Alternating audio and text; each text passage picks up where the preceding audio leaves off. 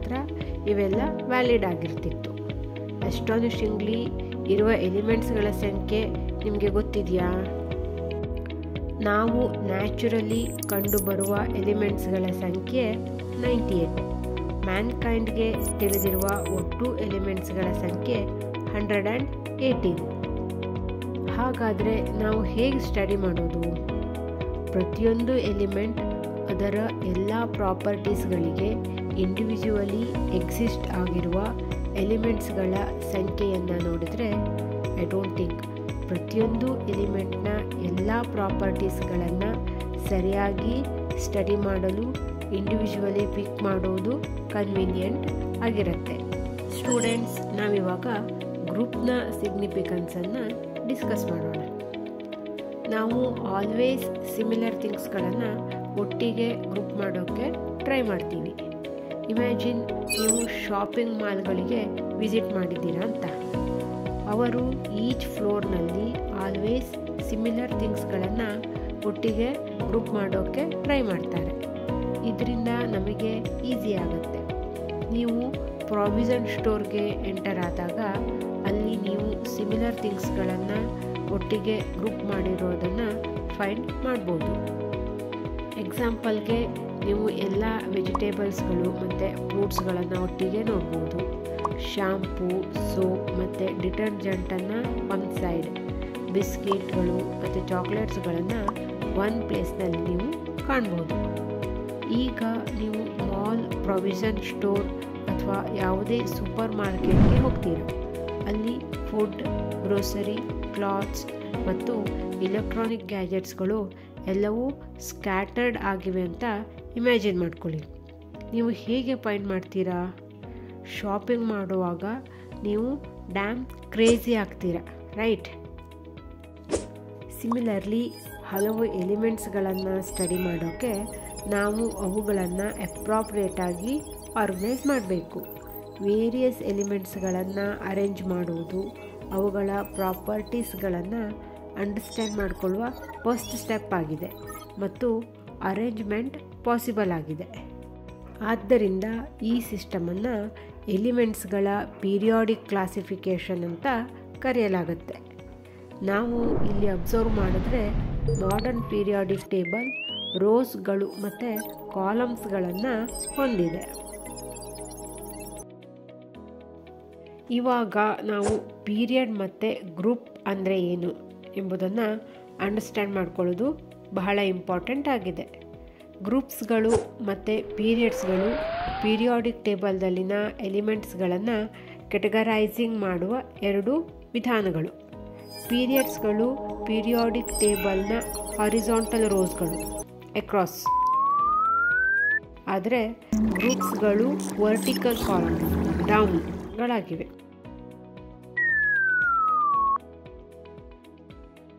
ನೀವು ಗ್ರೂಪ್ನ ಡೌನ್ ಅಥವಾ ಪೀರಿಯಡ್ನ ಅಕ್ರಾಸ್ ಮೂವ್ ಆಗುವಾಗ ಅಟಾಮಿಕ್ ನಂಬರ್ ಇನ್ಕ್ರೀಸ್ ಆಗುತ್ತೆ.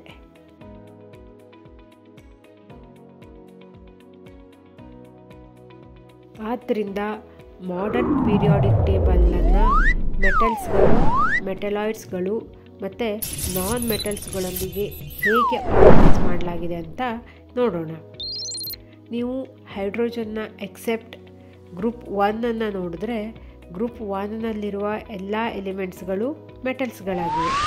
ಅವುಗಳನ್ನು ಆಲ್ಕಲಿ ಮೆಟಲ್ಸ್ಗಳು ಅಂತ ಕರೆಯಲಾಗುತ್ತೆ ಮತ್ತು ಅವು ಸಿಮಿಲರ್ ಕೆಮಿಕಲ್ ಪ್ರಾಪರ್ಟೀಸ್ಗಳನ್ನು ಹೊಂದಿರ್ತವೆ. ಅವು ಸೇಮ್ ವ್ಯಾಲೆನ್ಸಿ 1 ಹೊಂದಿವೆ. ಮೆಟಲಾಯ್ಡ್ಗಳು ಸೆಮಿ ಮೆಟಲ್ಗಳಾಗಿವೆ. ಅವು ಮೆಟಲ್ಗಳು ಮತ್ತು ನಾನ್ ಮೆಟಲ್ಸ್ಗಳ ಬಾರ್ಡರ್ಗಳಾಗಿವೆ. ಇವಾಗ ನಾವು ವೇಲೆನ್ಸಿ 1 ಅಂದ್ರೇನು ಅಂತ ನೋಡೋಣ. ಎಕ್ಸಾಂಪಲ್ಗೆ group 1 ಎಲಿಮೆಂಟ್ಸ್ಗಳಾದ hydrogen, lithium, sodium, potassium, ರುಬಿಡಿಯಂ, caesium ಮತ್ತು ಫ್ರಾನ್ಸಿಯಂನೊಂದಿಗೆ ಸ್ಟಾರ್ಟ್ ಮಾಡೋಣ. ಅವುಗಳು 1, 3, 11, 19, 37, 55 ಮತ್ತು 87 ಇವು ಅಟಾಮಿಕ್ ನಂಬರ್ಗಳನ್ನು ಹೊಂದಿವೆ.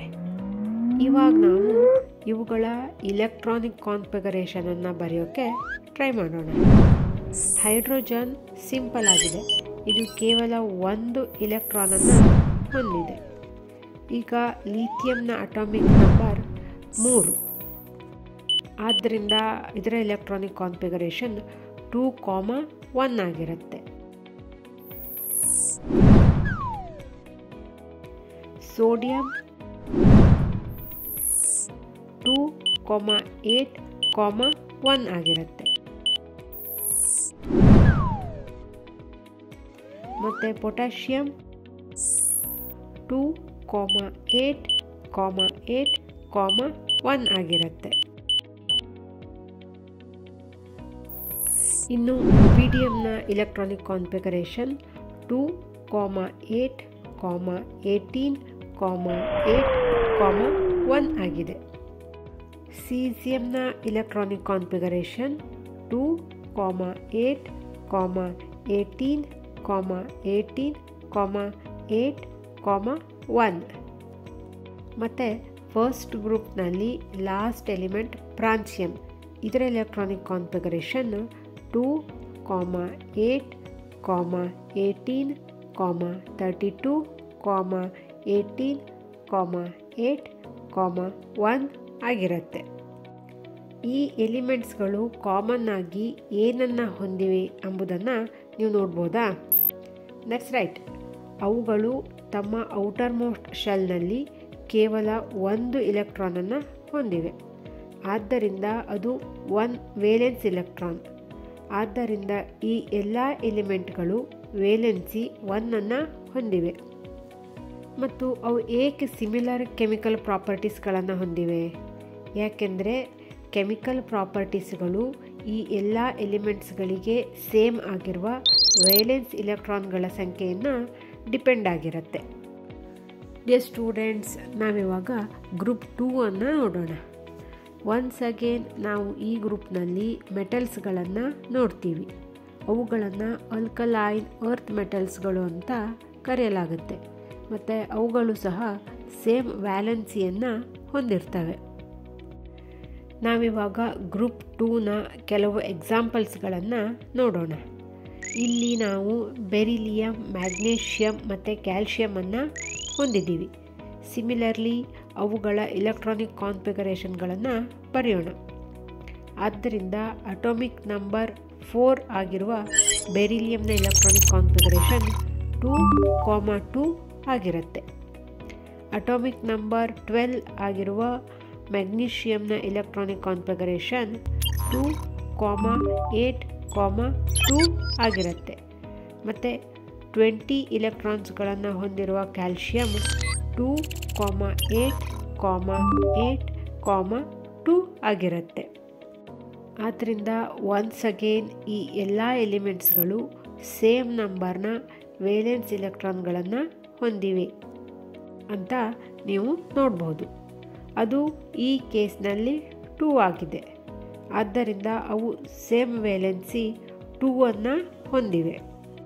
ಆದ್ದರಿಂದ ಅವು ಸಿಮಿಲರ್ ಕೆಮಿಕಲ್ ಪ್ರಾಪರ್ಟೀಸ್ಗಳನ್ನು ತೋರಿಸ್ತವೆ. ಇಲ್ಲಿ ನೀವು ಅಬ್ಸರ್ವ್ ಮಾಡಿದ್ರೆ ಸೇಮ್ ಗ್ರೂಪ್ಗೆ ಸೇರಿದ ಎಲಿಮೆಂಟ್ಸ್ಗಳು ಸೇಮ್ ವೇಲೆನ್ಸಿ ಮತ್ತು ಸಿಮಿಲರ್ ಕೆಮಿಕಲ್ ಪ್ರಾಪರ್ಟೀಸ್ಗಳನ್ನು ಹೊಂದಿವೆ ಅಂತ ನಾವು ನೋಡಿದ್ದೇವೆ. ಏಕೆಂದರೆ ಅವುಗಳು ಸೇಮ್ ನಂಬರ್ನ ವೇಲೆನ್ಸ್ ಇಲೆಕ್ಟ್ರಾನ್ಗಳನ್ನು ಹೊಂದಿವೆ. ಸ್ಟೂಡೆಂಟ್ಸ್, ಇವಾಗ ನಾವು ಪೀರಿಯಾಡಿಕ್ ಟೇಬಲ್ನಲ್ಲಿನ ಎಲಿಮೆಂಟ್ನ ಪೊಸಿಷನ್ನಲ್ಲಿ ಇಲೆಕ್ಟ್ರಾನಿಕ್ ಕಾನ್ಫಿಗರೇಷನನ್ನು ಅಂಡರ್ಸ್ಟ್ಯಾಂಡ್ ಮಾಡ್ಕೊಳ್ಳೋಣ. ಆಟಮ್ನ ನ್ಯೂಕ್ಲಿಯಸ್ ಸೆಂಟರ್ ಪಾಸಿಟಿವ್ಲಿ ಚಾರ್ಜ್ಡ್ ಆದ ಪ್ರೋಟಾನ್ಸ್ಗಳನ್ನು ಹೊಂದಿರುತ್ತೆ. ಮತ್ತು ನ್ಯೂಟ್ರಾನ್ಸ್ಗಳು ಯಾವುದೇ ಚಾರ್ಜನ್ನು ಹೊಂದಿರೋದಿಲ್ಲ ಅಂತ ನಮಗೆ ತಿಳಿದಿದೆ. ಆಟಮ್ನ ಔಟರ್ ಮೋಸ್ಟ್ ಆದ ರೀಜನ್ಸ್ಗಳನ್ನು ಎಲೆಕ್ಟ್ರಾನ್ ಶೆಲ್ಸ್ಗಳು ಅಂತ ಕರೆಯಲಾಗುತ್ತೆ. ಮತ್ತು ಇವು ನೆಗೆಟಿವ್ಲಿ ಚಾರ್ಜ್ಡ್ ಆದ ಇಲೆಕ್ಟ್ರಾನ್ಸ್ಗಳನ್ನು ಹೊಂದಿರ್ತವೆ. ಆಟಮ್ನಲ್ಲಿ ಪ್ರೋಟಾನ್ಸ್ಗಳ ನಂಬರನ್ನು ಅದರ ಅಟಾಮಿಕ್ ನಂಬರ್ ಅಂತ ಕರೆಯಲಾಗುತ್ತೆ. ಅದರ ಪ್ರೋಟಾನ್ಸ್ಗಳು ಮತ್ತು ನ್ಯೂಟ್ರಾನ್ಸ್ಗಳ ಸಮ್ಮನ್ನು ಅದರ ಅಟಾಮಿಕ್ ಮಾಸ್ ನಂಬರ್ ಅಂತ ಕರೆಯಲಾಗುತ್ತೆ. ಇದನ್ನು ಪ್ರೋಟಾನ್ಸ್ಗಳು ಮತ್ತು ನ್ಯೂಟ್ರಾನ್ಸ್ಗಳ ಜೊತೆಗೆ ರಿಪ್ರೆಸೆಂಟ್ ಮಾಡಲಾಗತ್ತೆ. ವಿವಿಧ ಶೆಲ್ಸ್ಗಳು ಅಥವಾ ಆರ್ಬಿಟ್ಸ್ಗಳಲ್ಲಿ ನ್ಯೂಕ್ಲಿಯಸ್ನ ಸುತ್ತ ರಿವಾಲ್ವ್ ಆಗುವ ಇಲೆಕ್ಟ್ರಾನ್ಸ್ಗಳೆಂದು ಕರೆಯಲ್ಪಡುವ ನೆಗೆಟಿವ್ಲಿ ಚಾರ್ಜ್ ಆದ ಪಾರ್ಟಿಕಲ್ಸ್ಗಳಿವೆ. ವಿವಿಧ ಆರ್ಬಿಟ್ಸ್ಗಳಲ್ಲಿ ಆಟಮ್ನ ನ್ಯೂಕ್ಲಿಯಸ್ನ ಸುತ್ತ ಎಲೆಕ್ಟ್ರಾನ್ಸ್ಗಳ ಈ ಅರೇಂಜ್ಮೆಂಟನ್ನು ಅದರ ಇಲೆಕ್ಟ್ರಾನಿಕ್ ಕಾನ್ಫಿಗರೇಷನ್ ಅಂತ ಕರೆಯಲಾಗುತ್ತೆ. ಆಟಮ್ನಲ್ಲಿನ ಎಲೆಕ್ಟ್ರಾನ್ಸ್ಗಳ ನಂಬರ್ ಯಾವಾಗಲೂ ಪ್ರೋಟಾನ್ಸ್ಗಳ ನಂಬರ್ಗೆ ಈಕ್ವಲ್ ಆಗಿರುತ್ತೆ ಅಂತ ನಾವಿಲ್ಲಿ ಅಂಡರ್ಸ್ಟ್ಯಾಂಡ್ ಮಾಡ್ಕೋಬೇಕು. ಇದು ಆಟಮನ್ನು ಎಲೆಕ್ಟ್ರಿಕಲಿ ನ್ಯೂಟ್ರಲ್ ಮಾಡುತ್ತೆ. ಪ್ರತಿಯೊಂದು ಆರ್ಬಿಟ್ ಇಲೆಕ್ಟ್ರಾನ್ಸ್ಗಳನ್ನು ಅಕೊಮೊಡೇಟ್ ಮಾಡಲು ಒಂದು ಸರ್ಟನ್ ಕೆಪಾಸಿಟಿಯನ್ನು ಹೊಂದಿರುತ್ತೆ.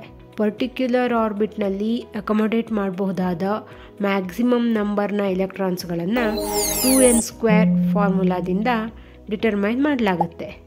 ಇಲ್ಲಿ n ಆರ್ಬಿಟ್ ನಂಬರನ್ನು ಸೂಚಿಸುತ್ತೆ.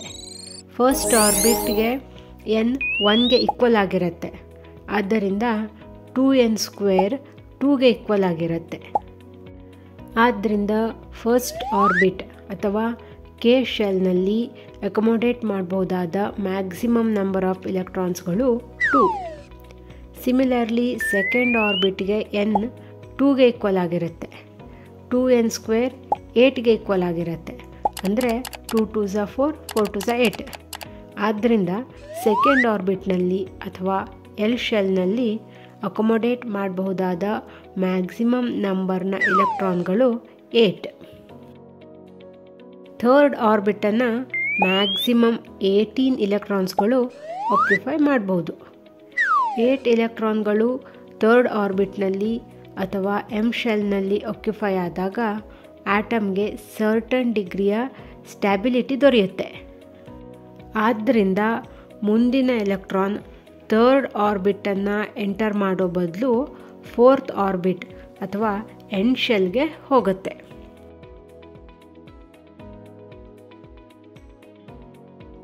ಎಕ್ಸಾಂಪಲ್ಗೆ ಸೋಡಿಯಂನ ಅಟಾಮಿಕ್ ನಂಬರ್ 11.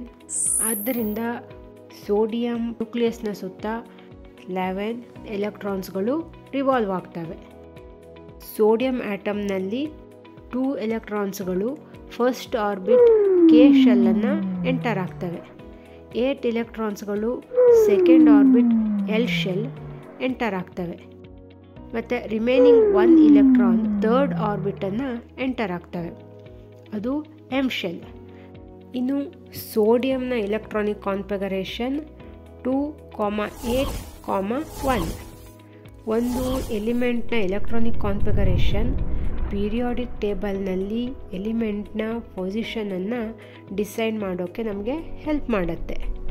ಆರ್ಬಿಟ್ಸ್ಗಳು ಅಥವಾ ಶೆಲ್ಸ್ಗಳ ನಂಬರ್ ಆ ಎಲಿಮೆಂಟ್ ಸೇರಿರುವ ಪೀರಿಯಡನ್ನು ಡಿನೋಟ್ ಮಾಡುತ್ತೆ. ಸೋಡಿಯಂನ ಸೇಮ್ ಎಕ್ಸಾಂಪಲ್ನೊಂದಿಗೆ ನಾವು ಕಂಟಿನ್ಯೂ ಮಾಡೋಣ. ಅದರ ಎಲೆಕ್ಟ್ರಾನಿಕ್ ಕಾನ್ಫಿಗರೇಷನ್ 2, 8, 1. ಇದರರ್ಥ ಸೋಡಿಯಂ ಆಟಮ್ನಲ್ಲಿ 3 ಶೆಲ್ಸ್ಗಳಿವೆ ಮತ್ತು ಅದರಿಂದ ಅದು ಮಾಡರ್ನ್ ಪೀರಿಯಾಡಿಕ್ ಟೇಬಲ್ನ ಥರ್ಡ್ ಪೀರಿಯಡ್ಗೆ ಸೇರಿದೆ. ಸಿಮಿಲರ್ಲಿ 4 ಶೆಲ್ಸ್ಗಳನ್ನು ಹೊಂದಿರುವ ಪೊಟ್ಯಾಷಿಯಂ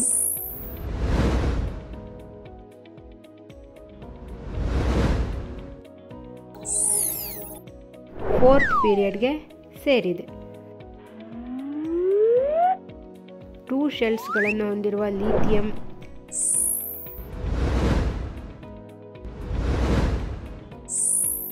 ಸೆಕೆಂಡ್ ಪೀರಿಯಡ್ಗೆ ಸೇರಿದೆ. 5 ಶೆಲ್ಸ್ಗಳನ್ನು ಹೊಂದಿರುವ ರುಬಿಡಿಯಮನ್ನು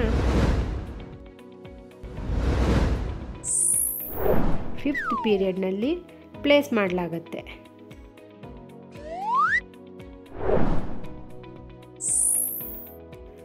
ಆಟಮ್ನ ಔಟರ್ ಮೋಸ್ಟ್ ಅಥವಾ ವ್ಯಾಲೆನ್ಸ್ ಶೆಲ್ನಲ್ಲಿರುವ ಎಲೆಕ್ಟ್ರಾನ್ಗಳ ನಂಬರ್ ಎಲಿಮೆಂಟ್ನ ಗ್ರೂಪ್ ನಂಬರನ್ನು ಡಿಸೈಡ್ ಮಾಡುತ್ತೆ. ಹೀಗೆ sodium, potassium, lithium, ರುಬಿಡಿಯಂಗಳು 1 valence ಎಲೆಕ್ಟ್ರಾನ್ನೊಂದಿಗೆ modern periodic ಟೇಬಲ್ನ ಗ್ರೂಪ್ 1ಗೆ ಫಿಟ್ ಆಗ್ತವೆ. 2 ವೇಲೆನ್ಸ್ ಎಲೆಕ್ಟ್ರಾನ್ಗಳನ್ನು ಹೊಂದಿರುವ ಮ್ಯಾಗ್ನೇಷಿಯಮನ್ನು ಗ್ರೂಪ್ 2ನಲ್ಲಿ ಪ್ಲೇಸ್ ಮಾಡಲಾಗಿದೆ.